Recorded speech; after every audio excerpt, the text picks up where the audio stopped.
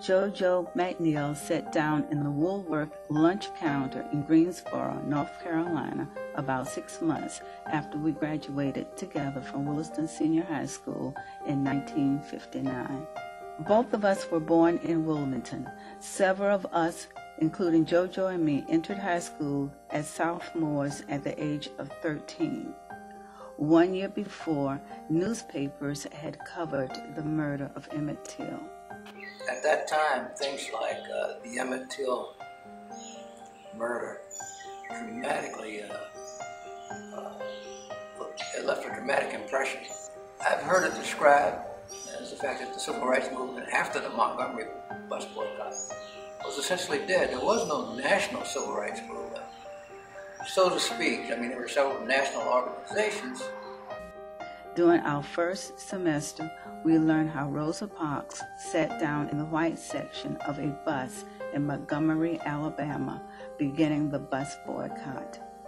In our junior year, the Little Rock Nine started integration within the Arkansas school system, which erupted in violence. We started to appreciate after Little Rock that separate was not equal. For example, here in Wilmington, memory serves me right, there was one huge library that was available to whites where you could go and read magazines and check out books and do other things you do in a library. And then there was a very small, almost two-room library that was available to black students, blacks in the community. Very limited in terms of the books that it carried and the books that were available. So clearly separate was not equal. Sitting down in Greensboro was the culmination of a lot of separate events. Had just come back from winter break, winter recess, when I was in New York. And so when I got on that bus, a strange process started developing. I didn't change, but suddenly people are viewing me very differently. It really bothered me. It made me very, very angry. In Richmond, I went to the counter that was reserved for whites, and I was told that you can't eat here. You have to go eat over there. So when I went back to A&T, I told my three colleagues, we're part of the process. We're part of the problem. We're not doing anything to actively take on the situation. Strangely enough, when nationally all of us decided that enough was enough, we decided that segregation should end. That's when it ended. In high school here in Wilmington, we talked about the need to be involved. We knew there would be detractors. No matter how we carried ourselves, there were going to be those who said we were rabble-rousers or whatever. So we thought that it was important to dress well and carry ourselves in a respectable manner and carry ourselves with dignity. We talked about sitting at lunch counters and things like that. I think we all, because of exposure to the writings of Gandhi and Dr. King, understood the importance of nonviolence. So we set about that task to create impressions where they needed, minds needed to be changed. We went over to people who needed to change their way of thinking. And we chose a store like Woolworth's because it was a national store. I suggested they didn't serve us. Well, in fact, they had just served us. The only thing different is that we're now sitting down. At first, the kitchen help was directed to come over and tell us that we were not going to get served and that we should get up and leave. Otherwise, the manager was going to come and get ourselves a lot.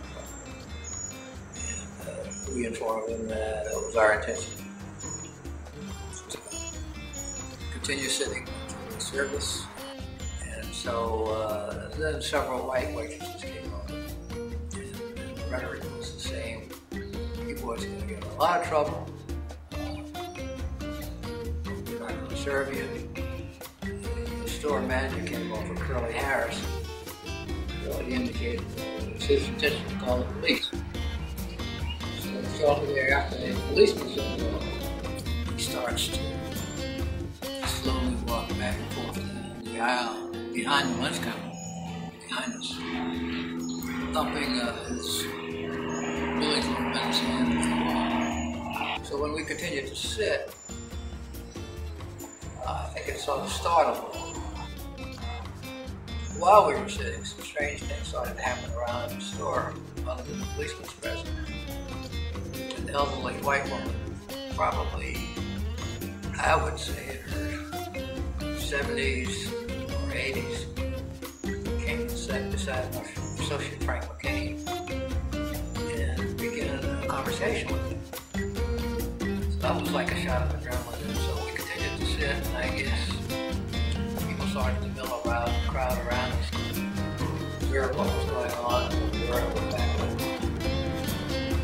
We kept insisting that we were not going to leave. Sure. So the manager closed the store that afternoon. And as we were leaving, we said, well, we'll see you tomorrow. And he had a sort of resigned look on his face. We left the store. As we emerged from the store's entrance, a photographer from the Associated Press, Jack Movies, was there. Jack took a picture before I was leaving. Asked what was our intention to be back tomorrow.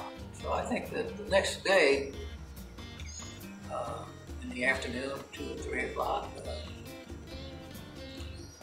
we showed up again with 10 to 12 students.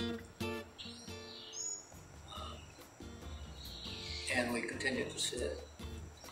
The third day, because of the exposure in the local press and the Associated Press, people became aware. The third day, in addition to A&T students, 3 white co-eds, University of North Carolina, Greensboro, Women's College, joined on that third day, and I would imagine 32, 48 students. Other cities like High Point, Winston-Salem, started to have sit-ins. So these sit-ins are starting all over the place. The folks in Nashville who had talked about this considerably prior to our action, we had no idea what they were planning or what they were doing. In Atlanta, they picked up on the idea. This became a student movement. The young students from all across our country started to become involved, and to do so in a nonviolent manner. People carried themselves with insistence on our rights. We had sit-in demonstrations, and I've heard of this in 54 cities in the South. And we started to appreciate the fact that things would be picked up on the TV, in addition to the press and magazines. Well, that summer, lunch counters integrated in Greensboro in July. But obviously there were things to be done, other things to be done, other areas of segregated life. What is perhaps unique in retrospect is the fact that all the thousands of people who participated in this, no one was saying, what's in this for me? It was a proud moment for America. Truthfully, we all stand on each other's shoulders. Had there not been people ahead of me who made sacrifices, for example, the Tuskegee Airmen actions made it possible for me to come on later on and be an Air Force officer. But the sacrifice of parents, others, teachers who were ahead of me, made it possible for me to be who I was. And so, in the same sense, a lot of people made it possible for Obama to pursue the American dream.